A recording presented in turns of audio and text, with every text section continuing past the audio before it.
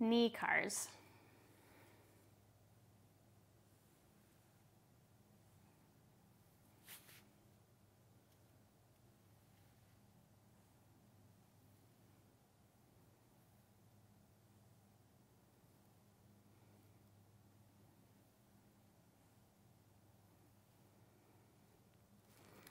So to do a knee car, we want to combine the ranges of motion of flexion and extension.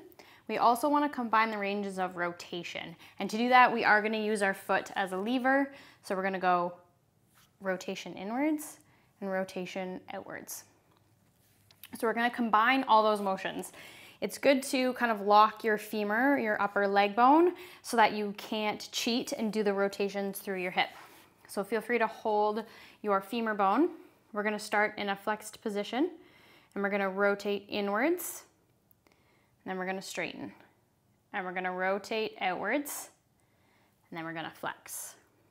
We're going to rotate inwards, straighten, outwards, flex. We're going to do the same thing in the opposite direction. So we're going to start with our foot facing out, moving this whole leg bone outwards in a rotation like this, in a cylindrical rotation outwards.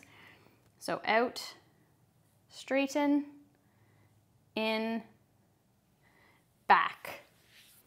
You can also put your fingers or your fingertips on the front of your leg bone. If you run your hand up your shin, you should eventually hit a pretty prominent bony point on the front of your shin, and you can use that to tell if you're rotating your leg inwards and outwards.